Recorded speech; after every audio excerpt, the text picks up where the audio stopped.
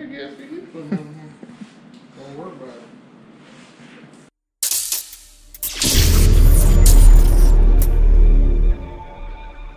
So it's been a while since we've done one of these. Yep.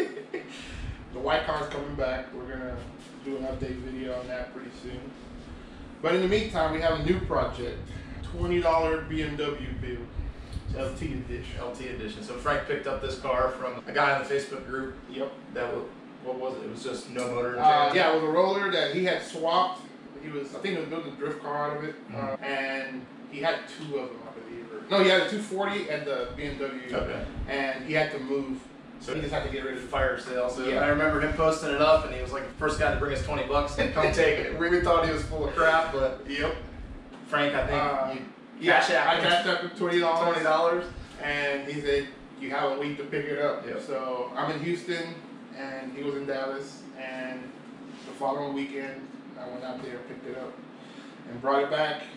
And I think that was like 2 years ago. It's been sitting. So I took it to my buddy's house, and he had some land, and I parked it there. I wasn't sure what to do with it.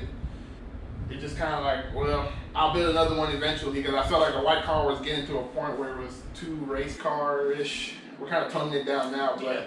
So I just like, I kind of miss the street build I had when I dated the white car. So with the LT platform starting to kind of make a new wave now, 10 years later, yeah, it took a while.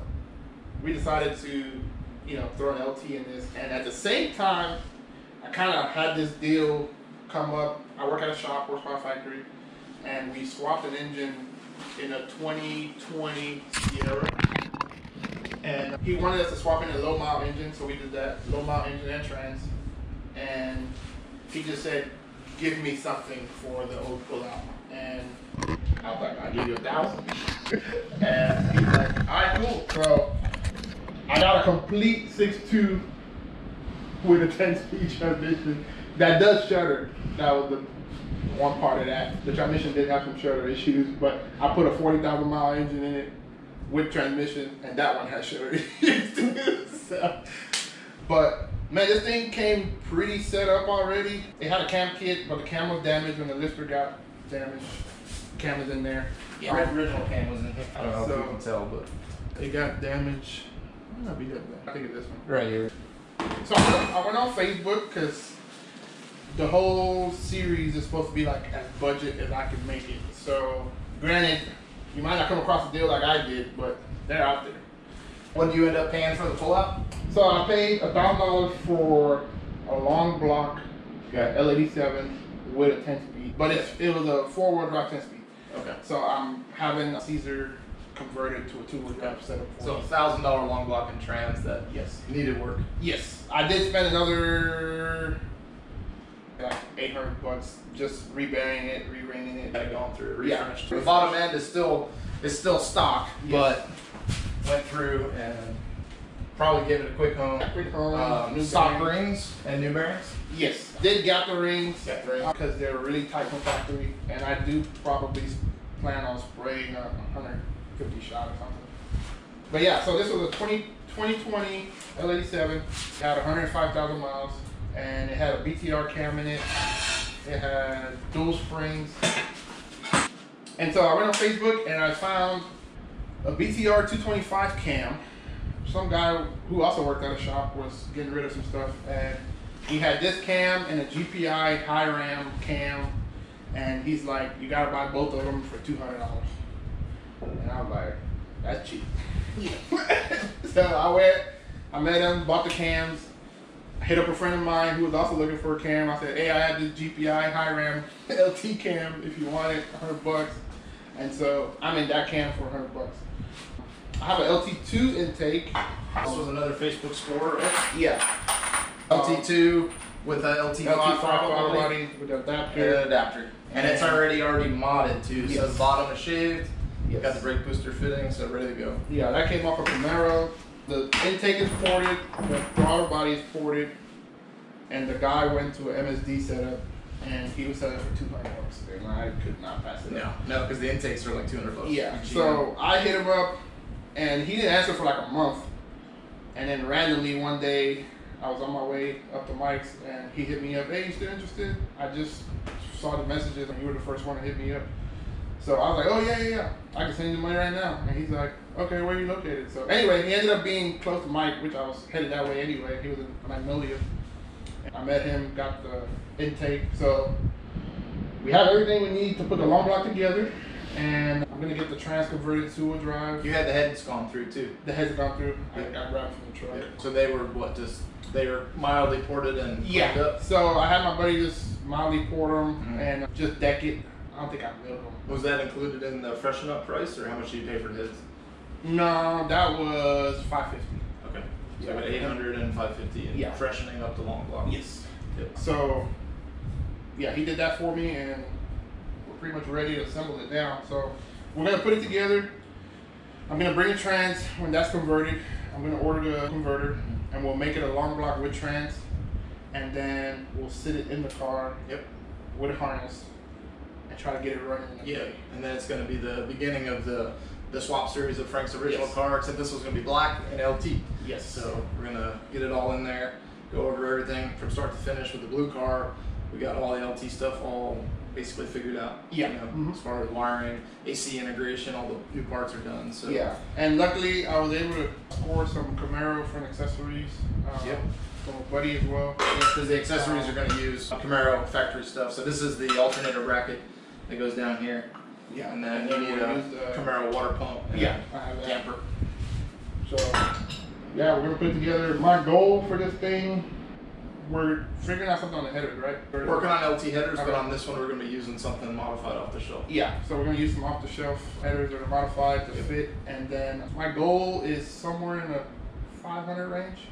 480, 500 wheel, and then see how that goes, and then probably add 150 shot on it. And with the 10 speed, it should be a ride. I mean, my car that made 460 something. Oh yeah, it was great. It was fantastic. So, the funny part is, the first time I did the white car, I drove Mike's the OG car. Yeah, I drove the OG car when it was a manual. Yeah, it was a 6-speed manual, and he had just brought it to the dyno with a 78, 75. Yep. And I drove it, and I was like, oh yeah, this is build one. This is it. So then I bought the white car, we swapped it, did that, and then years later, he brought the LT blue one. Yep. And we finished dyno in it, and I drove it, and I was like, oh yeah, this is it. Here we are again. That car was a 6-speed, so I'm very excited to see how the 10-speed is going to run in it. But the LTs make so much power, like dollar for dollar compared to the LS. Yeah, they're a lot of people are still kind of scared of the LT with the DI, and most of the time, like, you pick up a LT pullout. Yeah, it's 3,000 to 6,000. Yeah, there's quite a range. Yeah, depending on what it's out of and miles and all that kind of stuff. Yeah, and people are kind of scared away by that too, because they see this for $600 LS long block, 4.8 or 5.3, and they're like, oh, you know, I'm gonna finish this swap for $1,000. Yeah, and it's just not the case. Like, there's a lot of parts that go into it. Yes, and the benefits of this LT use a lot of stock. Yeah, use a lot of stock stuff. Intake, accessories, injectors, fuel system. Yeah, you know, if you get a pull out of the 2014 and up truck, like, everything's good. Yeah, you don't have to worry about worn out starters or any of that stuff. So not get nickeled and dimed on the LS side, which is still fine.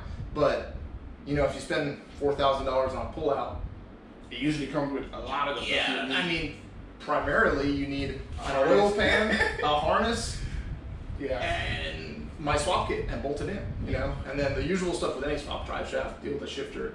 But you know, you're not searching down gaskets, accessories, trying to find a cathedral port car intake that are like impossible to find, or people want, you know, $800 for an LS6 intake now. It's crazy. They just keep going up. You can buy an LT2 on Amazon for $200.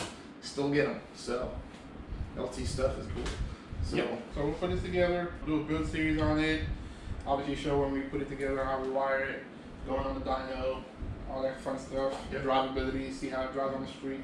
All the CAN integration, AC. Yeah, CAN integration. Yeah, with the new CAN box. So we're gonna put this together, and then we'll be back when we're done with the motor assembly, and we'll show you the car, show you the trans getting put together and all that. And all the swap kit, all the new parts. So.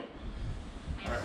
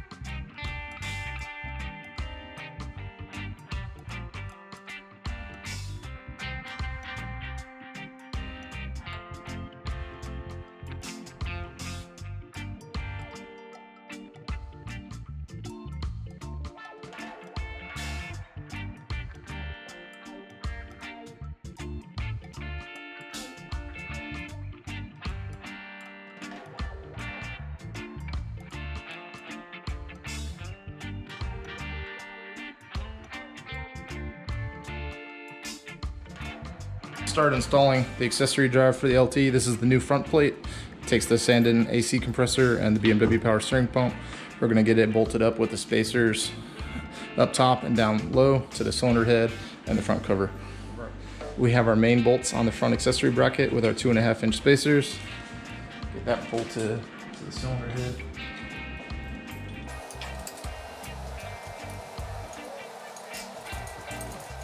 You're going to want to tighten the cylinder head bolts up first. And then you're going to want to check the length of the spacer that goes down here between the timing cover and the front plate. You want to make sure that it fits right in. You may have to add a washer, which is included in the kit, because there's some variation in front cover thickness. So when you're going to go ahead and tighten down this lower bolt, you're going to verify the spacing for this spacer right here. This is tight on the cylinder head. You do not want this plate to pull in towards the block when you tighten this. So if it does, you'll need to use 1 or 2 of the washers in the kit. Make sure everything sits up square in the front plate. Then when you tighten this up, you should see that the front plate doesn't want to pull in. It does need to add another washer. So that is good. And next we're going to have our idler. Can't use my words. Next, we're gonna bolt up our idler pulley with the large 1-inch diameter spacer goes on the back side. Stepped spacer from the pulley kit goes on the front.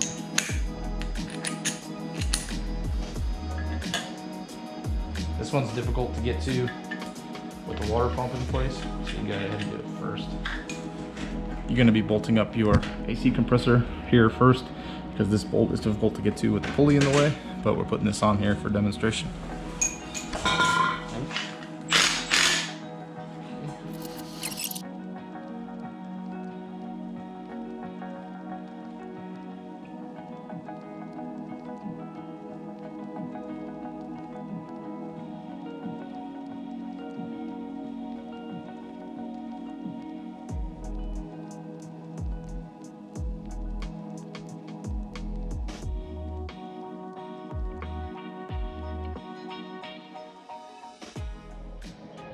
All right, we finished up installing our accessory drive bracket, the additional idler, and the rest of the factory LT1 Camaro accessory drive with the water pump, alternator mount tensioner, and harmonic balancer.